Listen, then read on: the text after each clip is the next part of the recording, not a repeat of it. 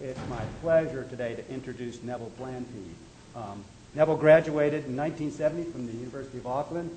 From there, he moved to the University of Canterbury, where he's been ever since, and where he served as the head of the department for the past 6 years.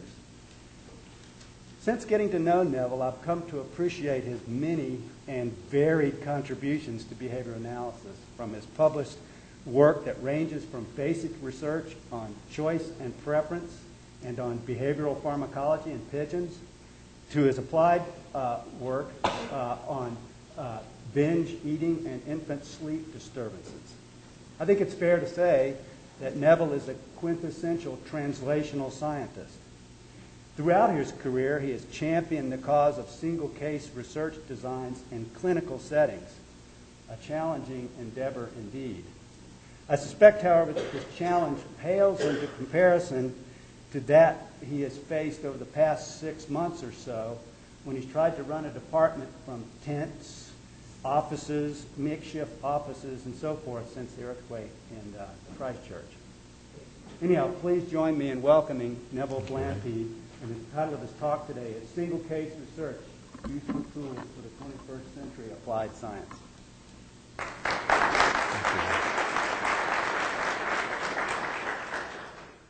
Ray, thank you very much for that kind and gracious introduction, and thank you to the organizers for the opportunity to say what I'm going to say today. It's something that I have long wanted to say to an audience of this kind.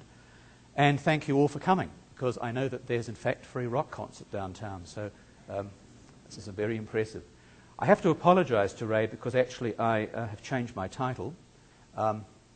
It's actually Essential Tools, so I'll pause a moment for anyone who wants to leave now because they didn't come to hear that.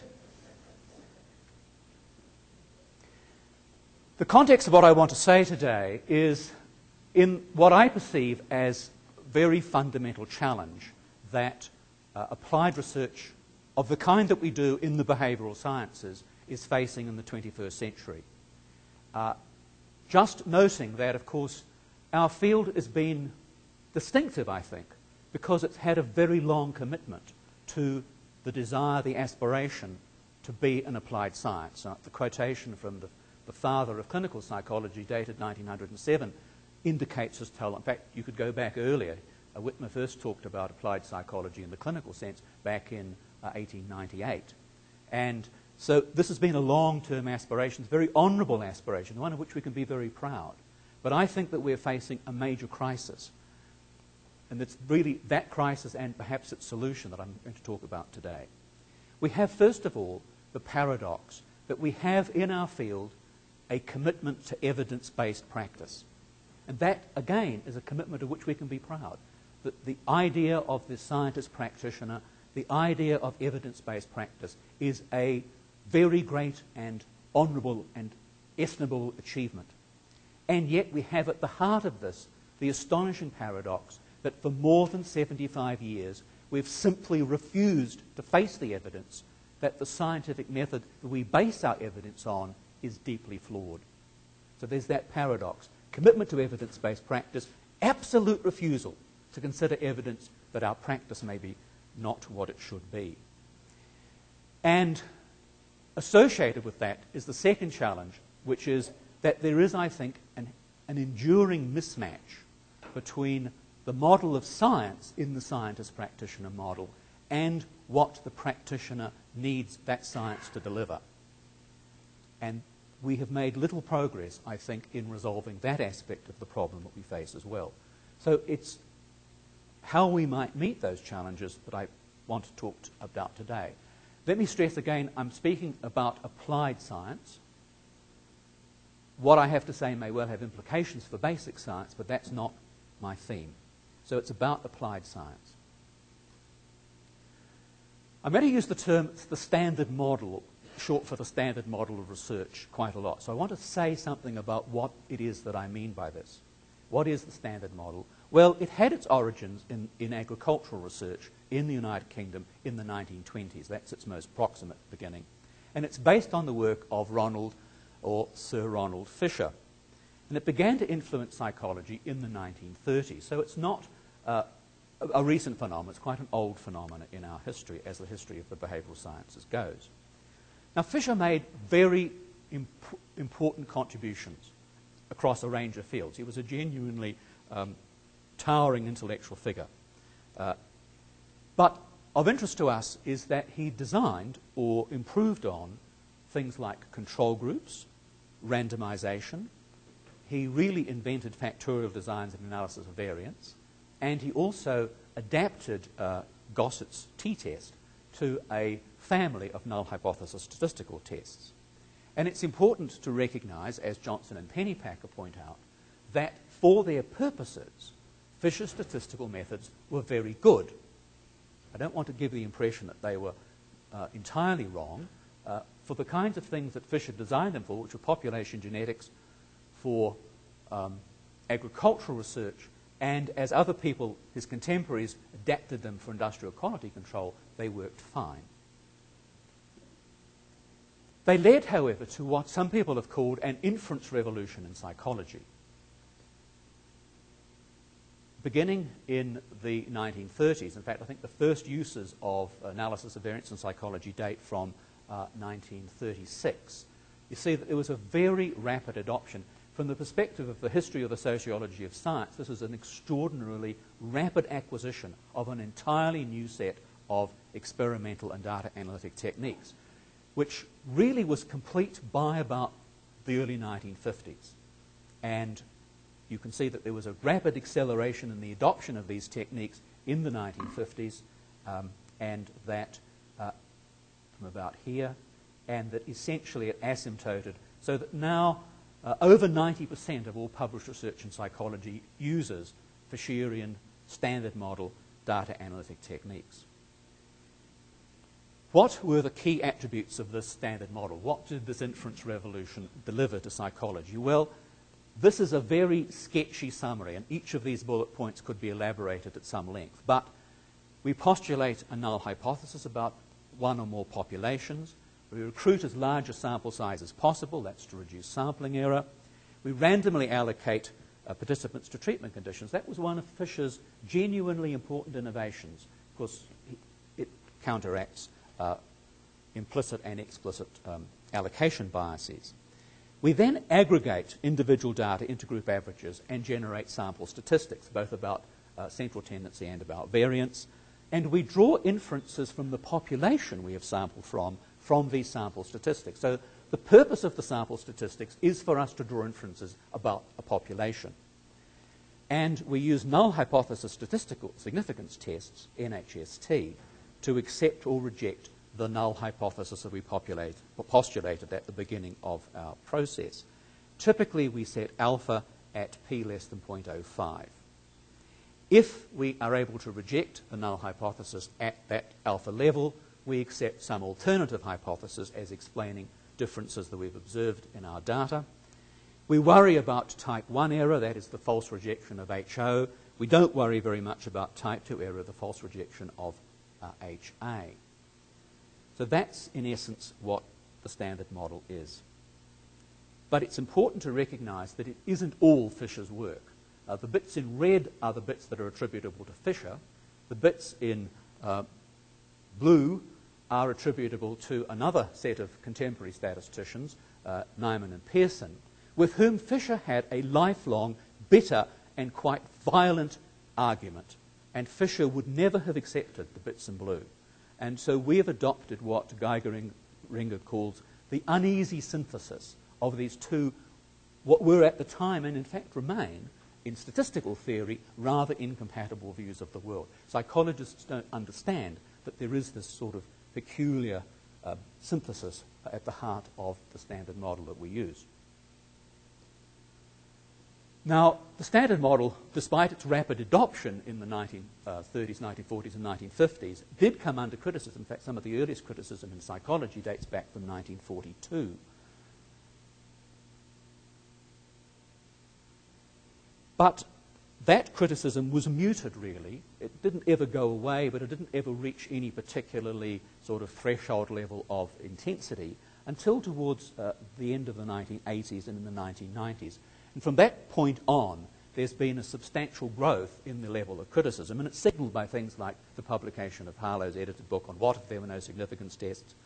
It led the APA to set up the Task Force on Statistical Inference, which produced a report in 1999, a rather weak and feeble report in my view. If you want a good summary of the controversy, there's an excellent paper by Nickerson, published in 2000. And if you want an extremely entertaining and no punches pulled account, have a look at Ziliak and McCloskey's recent book, The Cult of Statistical Significance. Ziliak and McCloskey, incidentally, are economists, not psychologists. It's fair to say that the core of this criticism, though not the only criticism, has focused on the use of NHST as the basis of the decision rule in the interpretation of our data. It's also interesting to note that behaviour analysis has been remarkably absent from this critical discourse. There is, of course, a criticism of the standard model within behaviour analysis, but that has not led behaviour analysts to engage with this wider conversation, critical conversation, over the past decade and a half. And I think that has been a very unfortunate lack.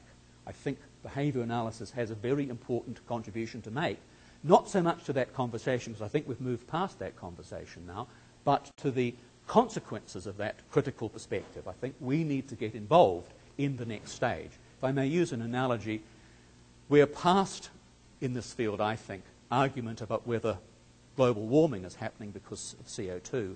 We should be at the stage of saying, what can we do about it? It's that conversation, what can we do about it, that I would now encourage behaviour analysts to become engaged with.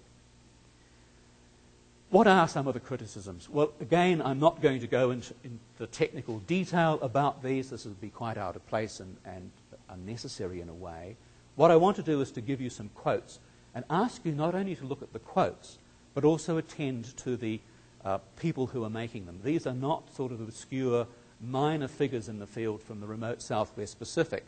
These are eminent scholars in our discipline and in related disciplines. So Jacob Cohen called NHST a religion. Schmidt and Hunter, who are leading industrial organizational psychologists, called it an addiction. Loftus, that's the cognitive Loftus, not the false memory Loftus, called it an enduring tyranny. Favreau, who's a feminist developmental psychologist, said it's a justification for betraying the evidence of the raw data. Think about that. The technique we rely upon at the centre of our data analytic procedures is betraying the evidence of the raw data. And more recently, Ziliak and McCloskey, it's an empty and damaging ceremony. Here's some more. It's among the most questionable things we do. That's from two leading clinical psychologists and from another leading methodologist. Is the most boneheadedly misguided procedure ever institutionalized in the rote training of science students. These are direct, powerful, and serious criticisms that deserve to be taken seriously. One of the most protean and eminent of all of the critics of NHST was the philosopher-scientist Paul Meehl. And this is what Paul Meehl said. As long ago as 1967, those, and you have to forgive him for being sexist in 1967, those who use NHST, he said, are like a potent but sterile intellectual rake who leaves in his merry path a long train of ravished maidens but no viable scientific offspring. Some time later, in 1878, he says, Sir Ronald has befuddled us, mesmerized us, and led us down the primrose path. I believe that the almost universal reliance on merely refuting the null hypothesis is a terrible mistake, basically unsound, poor scientific strategy, and one of the worst things that ever happened in the history of psychology. One of the worst things that ever happened in the history of psychology. Folks, these are serious criticisms and warrant serious consideration. Given that today, more than 90% of our research published in our leading journals still uses NHST, I guess you would conclude that these critics were somehow mistaken and that somewhere along the way somebody had published a serious, powerful, comprehensive refutation of the criticism. Well, I can tell you that no such refutation has ever been published. There is no comprehensive, definitive refutation of these criticisms. In fact, those who've taken up the challenge of responding to these criticisms have almost always ended up, in substance, agreeing with them, although usually finding some small residual use, permissible use for NHST. So a recent paper said that, generally speaking, most offenders of NHST believe that it's been misinterpreted and badly used for decades and make very little excuse for its use, and try and reach this rather gloomy conclusion that 75 years of attempts to remediate the misuse of NHST haven't been productive, and he sees no reason to believe that any further attempts to reform NHST are going to be productive either. So he's concluded, and I think it's a very reasonable conclusion, that there's a kind of absolutely intractable problem here. NHST is deeply flawed, and psychologists, at least in the way that they use it, have not been able to change the way they use it while staying within the framework of NHST so as to use it properly. This has all had some rather serious consequences. One of these, of course, is that what we think of as science has become closely identified with the standard model. It's what we indoctrinate students in all of our research methods courses. It's become the science part of the scientist practitioner. If you're going to, whatever kind of practice you might do, and there's a lot of freedom permitted in the practice side of the scientist practitioner ideal, the science side is very tightly constrained to being a master of the standard model with its Fisherian NHST procedures at the heart. And the standard model, as I said at the beginning, has become dominant within the notion of evidence-based practice, as Kendall pointed out in 1998. What we accept as evidence for evidence-based practice is based upon the use of research in the standard model domain. Now, this identification of science with the standard model has actually seriously distorted applied research. Not surprisingly, if you believe the critics. If this is a flawed method, then the use of a flawed method is likely to have adverse consequences. There are many ways that one could argue this point. What I wanted to show you was just some rather entertaining data, at least I think it's entertaining, from a paper published, it's a classic paper, which in fact I think all graduate students in psychology should be forced to read, published by Dar, Serlin and Omer.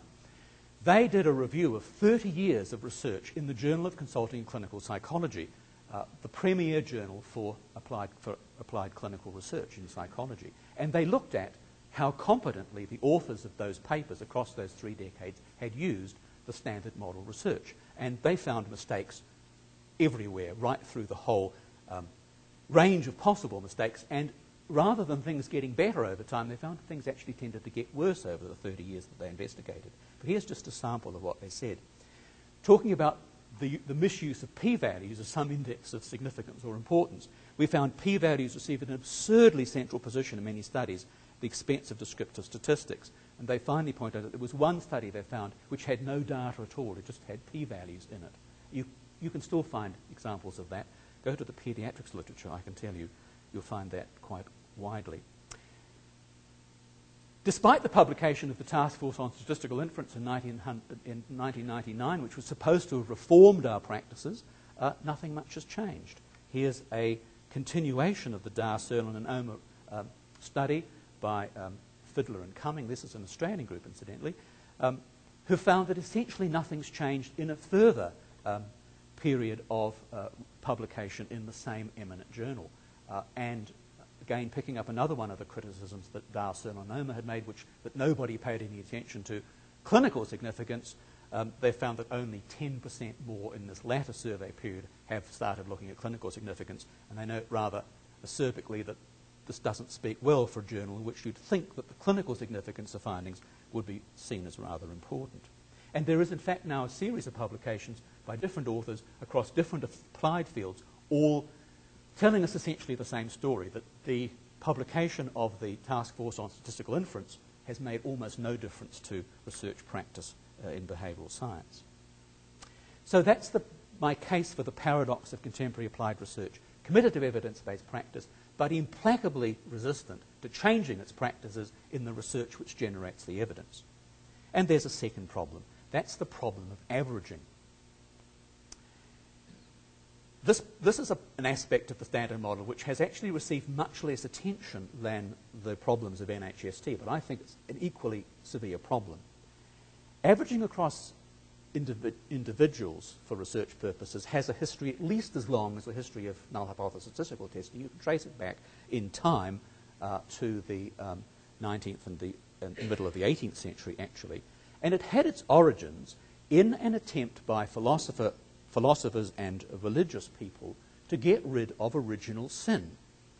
If you could average people, original sin would fall away, just of course as errors are meant to fall away in the averaging process, and you would have some measure of the perfect human being, the homme moyen was the term, without being contaminated by original sin. And I wonder whether our colleagues who do all their averaging think that they're really doing something religious here or not. It fitted agricultural research fine when Fisher started using. Why was that? Well, for two reasons. First of all, we don't tend to think of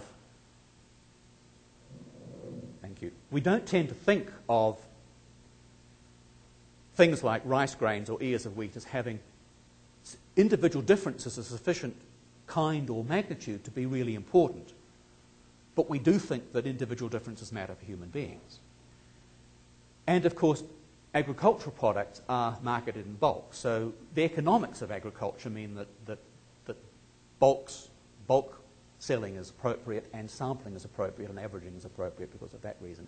But does averaging fit psychology? Oddly enough, as far as I can work out, that question was never asked during the inference revolution. Averaging was accepted because it came as part of a package deal. And nobody stopped to ask whether it really fits a discipline in which individual differences are seen as being substantively important. But I think, and other people have agreed, that it actually makes psychology a rather odd science. And Sidman, in Tactics of Scientific Research, says that what you risk by doing averaging in psychology is creating synthetic phenomena which are actually artificial and not real phenomena, where the averaging process is all that links together the things being averaged. That's a fairly serious criticism. Outside of behaviour analysis, where of course there has been a consistent criticism of averaging across individuals, there's been very little criticism, as I said. But there's a little, and here's an example from the evolutionary biologist Stephen Jay Gould, who says, I believe that the fallacy of reified variation, that is, averaging, or failure to consider the full house of all cases, that is, attending to variance, plunges us into serious error again and again. One of the best accounts within psychology of the problems of averaging is in a book written by a developmental psychologist, Jan Balsener, in 1986, called The Individual Subject in Scientific Psychology. And it's a book that if you haven't read, I recommend to you. It's a very interesting book to read. And Balsener argues, and again this is a kind of paradox, that we have this double standard in psychology. We have at one and the same time an expressed deep interest in being able to understand individuals, while at the same time we rapidly get rid of individuals by merging their data into a group average, which is assumed to represent some general population. And the problem with this is particularly acute in applied science, because in applied science we need to be able to apply science to individuals. As James Grice said to me in a recent communication, you can't treat a population. You have to treat individuals in the population. So to carry on Balsener's criticism, how do you get from the sample to the population and then to the individual to do your applied science at the level of the individual? Well, strictly you can't. The inference model in the standard model actually doesn't permit that. We are permitted to infer from the sample to the population, as long as we actually know the population we've sampled from. And I'd bet my pension that most psychologists never bother to specify the population that they're sampling from.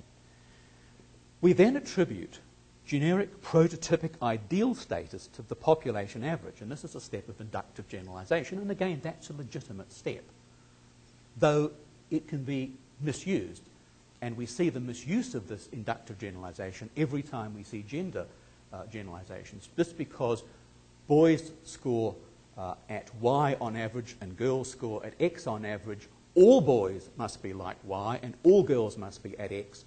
And those kinds of absurdities, because they are absurdities given the overlapping distributions, form the basis of public policy now in many education systems. So to continue, Valsona, characteristics of that abstracted individual may easily become attributed to particular concrete individuals with whom psychologists work.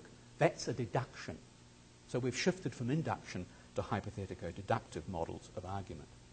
And Valsona concludes by saying that this process, this contortion that where you go from induction to inductive generalization to hypothetico-deduction, is guided by a number of implicit assumptions and cognitive blinders that obscure insight into the science and hamper its applications.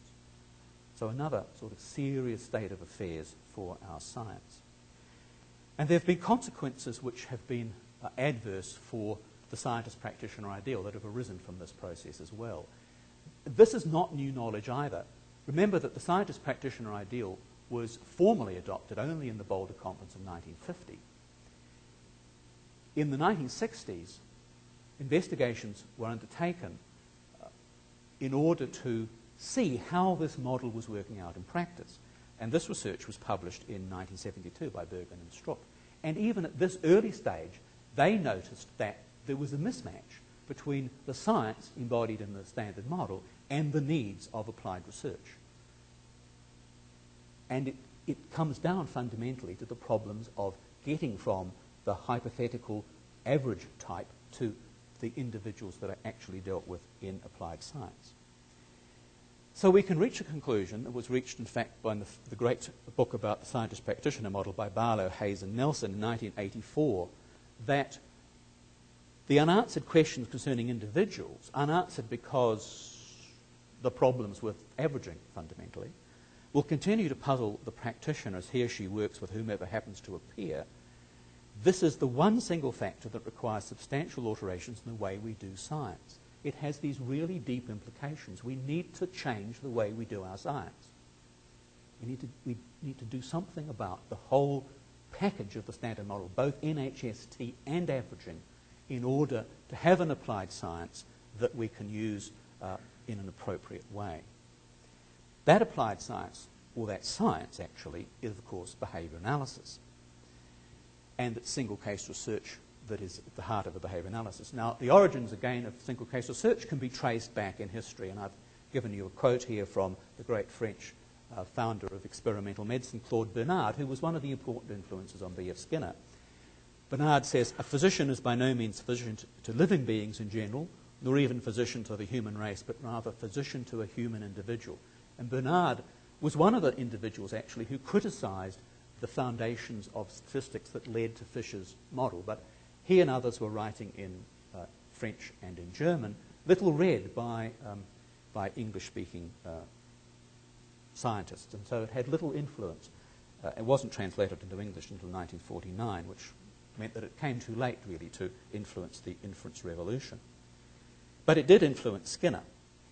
And, of course, we know that in developing behaviour analysis, Skinner committed it to the intensive study of the individual. And this quote here is from the last few pages of the behaviour of organisms, in which he commits behaviour analysis explicitly to prediction at the individual level and to a science that is the science of the individual.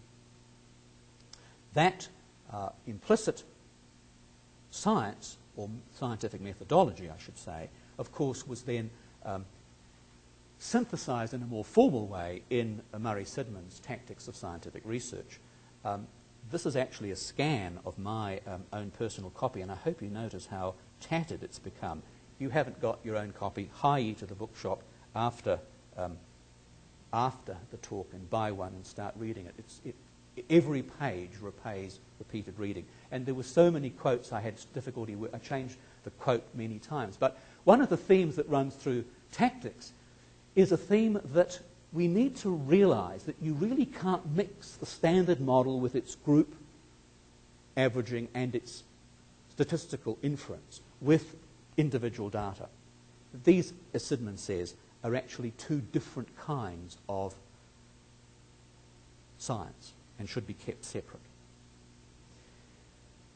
As graduates from behaviour analysis, experimental laboratories went out to the world and got actual work to do, they began to apply their knowledge of behaviour processes at the individual level to cases and began to adapt the laboratory procedures for the applied setting.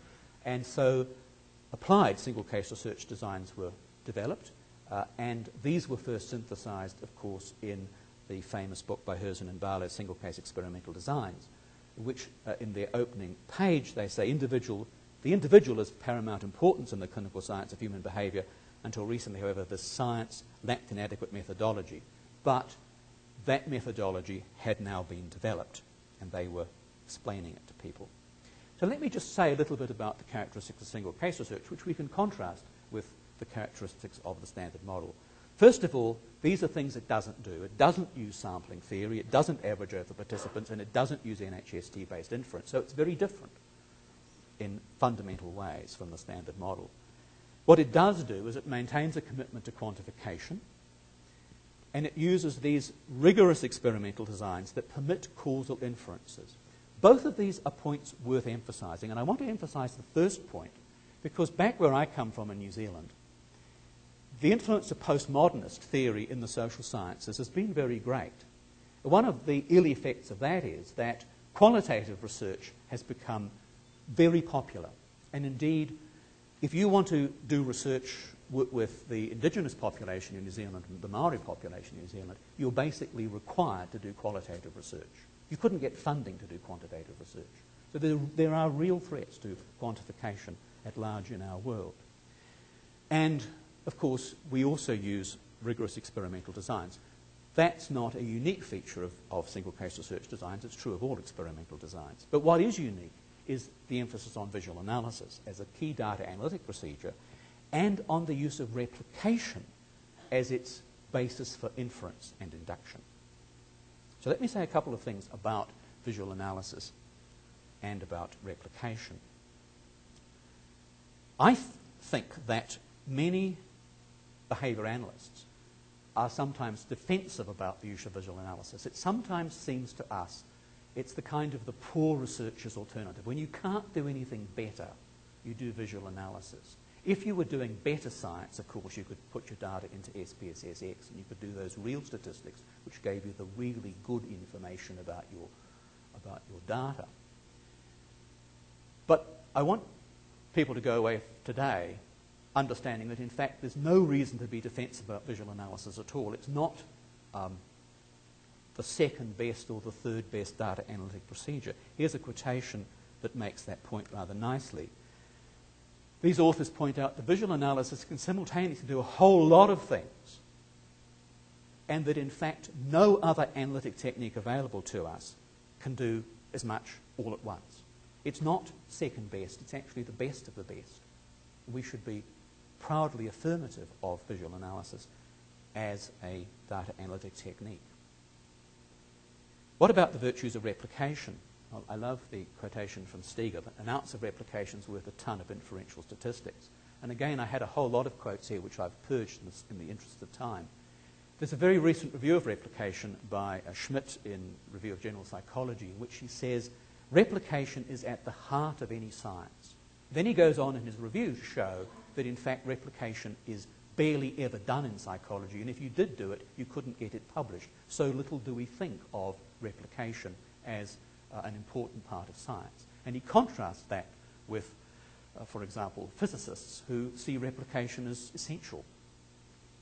Well, again, behavior analysis has replication at its heart. We live replication. We do replication. It's impossible to conceive of doing behavior analysis research without doing replication. So again, in terms of what characterizes a good science, we have something to be genuinely, affirmatively proud of.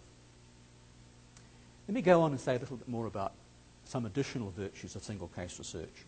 It, of course, gives us a science, both basic and applied, at the individual level. And because it does that, it resolves that complicated inductive, hypothetico-deductive process which Valsner outlined as being necessary if you want to be able to apply science when you're working within the standard model. And it avoids all of the problems and difficulties and dangers of averaging across cases that have been so well articulated by many people, including Murray Sidman. It avoids the trap of confusing statistical with clinical significance of outcomes. And let me tell you that there is a voluminous literature documenting this error across the entire spectrum of applied behavioural science research. It is a trap into which almost everybody who uses the standard model ultimately falls. They think that P tells them something about the importance of their findings. It tells them nothing of the kind. It's most closely associated with the size of your sample and almost nothing else. And as McCloskey and Ziliak point out, it's been the ruin of empirical research in economics as in medicine and sociology and psychology. Single case research permits the demonstration of both efficacy and effectiveness of interventions. Now, efficacy and effectiveness have become important words in behavioural science in recent times. Efficacy refers to what you find out by conducting very carefully managed randomised controlled trials of interventions. It's complex, it's expensive, it's difficult, and it takes a long time to do. But it's not regarded as sufficient to establish that you should be using this in evidence-based practice unless you can also demonstrate effectiveness. And effectiveness is to show that the intervention is robust enough to work in real clinical or applied practice. So it survives the translation into the real world. Interestingly, although there's this great interest in effectiveness research, no one's really explained how you do it. You do it kind of by tweaking your randomised controlled trials, but no one's really laid out precisely how that's to be done. Well, in single case research, of course, we have one method, although it needs to be adapted to some extent, but we have essentially one method that covers the continuum from the development of your intervention idea at one end to routine clinical practice at the other. There's a continuum there which doesn't involve any difficulties really in translating from one to the other.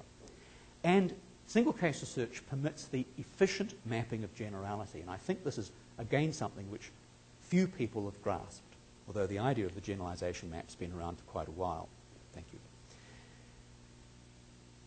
When you've got a colleague who's just completed their RCT and they managed to get it published in the Journal of Consultative Clinical Psychology and they've spent $3 million and 10 years of their life doing it, and you say to them, that's really wonderful. Now, of course, you need to show it's effective. And you point out to them that there are at least 8 dimensions in which you need to demonstrate implicative generality. And you watch your colleague, face fall at the prospect of spending the rest of their life just doing the research necessary to show that their RCT actually has generality. Well, you can say to them, I've actually got good news for you. You can do it using single case research. What you can do here is with small numbers of people, quite quickly you can test some dimension of generality.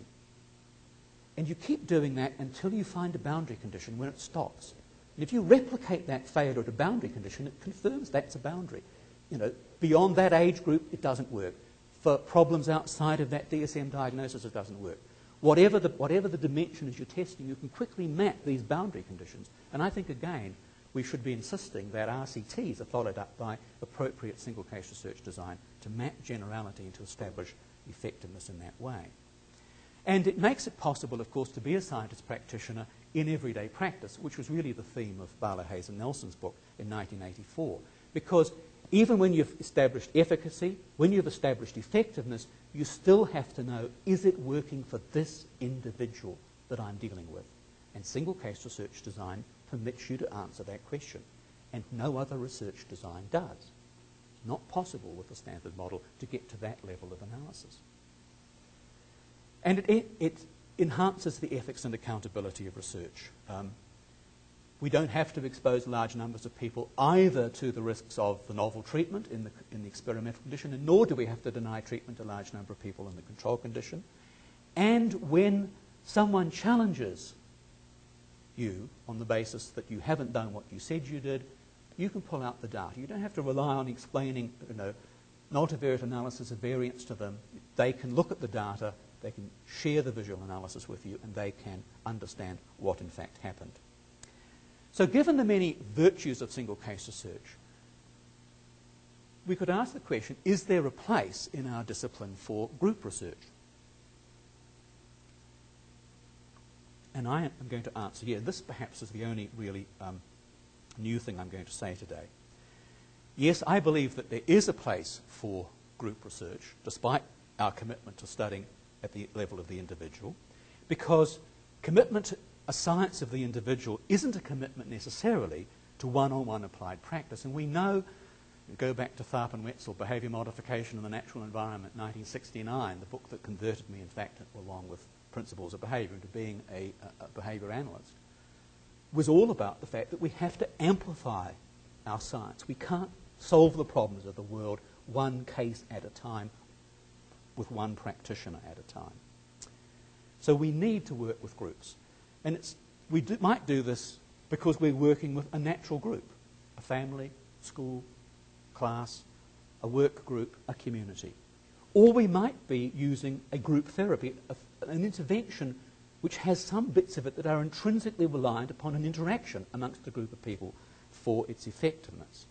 Or there might, and this is probably the largest reason of all, there are reasons of pragmatic efficiency and cost effectiveness to work with groups in order to amplify and maximise our therapeutic impact. So I think there are good reasons for working with groups. The problem is that when people, even those who use behaviour analysis in the development phase of their work, move towards groups, they almost always move into using the standard model and to doing inferential statistics as their data analytic procedure. And I've been spending a bit of time in recent years thinking, can we escape from that trap? Can we work with groups but continue to use single case research design and visual analysis as our data analytic strategy? So can we generalise single case research to group settings? And I think the answer is yes. How might we do this? Well, we have groups formed in any one of those ways I've just talked about, and we can move the group through any one of the phases of a single case research design study. Just as we move an individual from baseline into treatment and back into baseline and a reversal, we can move a group from baseline into treatment and into baseline or to maintenance. We need to acquire, for the purposes that I'm going to display anyway, data as one person per phase, or maybe as sub-phase. And this doesn't breach the rule about averaging, because Sidman points out averaging across the same individual is not the same as averaging across different individuals and doesn't cause the same problems. Thank you. The problem is then how much you analyse the results visually. Well, I've developed this alternative visual analysis technique for doing this, which uses a scatter plot as the basic technique. And in the scatter plot, I'm plotting each of the scores in T1 in baseline against a score at some other time, at T2, against each other. So it looks like this. If there's no measurement error, of course, the T1 and T2 scores for each individual will fall on the diagonal line. If there's some error in measurement, then there'll be a little slop about the line, but nonetheless there'll be a very close relationship between the 2 points. However, if between time 1 and time 2, these individuals have been exposed as a group to some intervention, and that has had some effect on this measure of their behaviour, then we should see a systematic switch. Things should change. And in fact, here, assuming that a downward movement in their score at time 2 indicates improvement, we see these individuals have improved between time 1 and time 2. There's an intervention effect evident in the data. And you can add a line indicating cut-off scores. So here's a cut-off score. If you're above the line, you are in the clinical range, and if you're below the line, you're not. And you can instantly see there, in fact, that 3 out of the 5 individuals have shifted over time after our treatment from the clinical to the non-clinical range. That's an immediate evidence of clinical significance, I would argue. You don't have to do anything elaborate to work that out. It's evident in the analysis. So here's an example of a reversal design. It's real data from a real study, but it's packaged in this new way. And you can imagine that this is a study looking, say, at groups of orphans in an orphanage who've got sleep problems, and we're going to treat them with a sedative drug. So we have baseline here, plotted against the placebo. This was a double-blind placebo-controlled trial. Oops, sorry, I have to go back. And you can see there's no evidence of a placebo effect. The top panel is a low dose of the drug, and the bottom row is a high dose of the drug. Then when we introduce the drugs, you can see a little drug effect. It's more evident for the high dose, and you can see one of those individuals, actually now one of his children, drops below the cut-off threshold. We go back to the placebo condition and we get a reversal. We reintroduce the drug in the final panel. and you see that, again, there's a small but not very significant effect. There's maybe 1 or 2 individuals who now drop below. We argued in this study that, in fact, there's no good evidence for clinical significance of sedative drugs. Try to tell that to paediatricians, though it's not very easy, I have to say. So there are some virtues and vices about this technique. I think you can see we've preserved the individual identity of each case. Each data point is an individual. It's compatible with standard designs, and I've actually now shown, I haven't time to show it today, but you can do reversal, multiple baseline, changing criterion, and alternating treatments designs, all using these little postage stamps of scatter plots, and it preserves the basic baseline intervention structure of all designs. What it lacks, of course, is the time series nature that we have become accustomed to. We've lost that. Is that a problem? Well, it is, perhaps, but a significant number of studies are now reporting just 1 data point per phase, such as the studies of early intervention with autistic children, which often use just a measure, say, of IQ or something of that in the baseline and then following treatment. And, of course, if we think ahead to the digital future rather than back to the print past, we can think of this as having hyperlinked data. So you click on any one of those points in the scatter plot and you get a little plot of the underlying time series data which is related to that point. So you can make a judgment about the time series data as well as about the change that's been evident in the scatter plot. So my conclusion is that the standard model that we've been using now for nearly 75 years in psychology is in fact unfit for use in applied science, and that the future of research in the behavioural sciences is in jeopardy because we continue to use this quite inappropriate scientific model.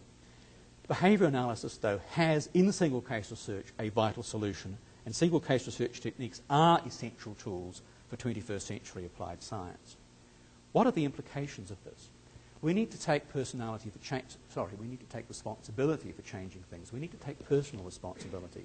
Those of us who are faculty need to start teaching this. We need to start challenging the dominant curriculum. We need to collaborate with others in doing this. There are allies out there. We need to find them. I think our organisations need to commit to changing things.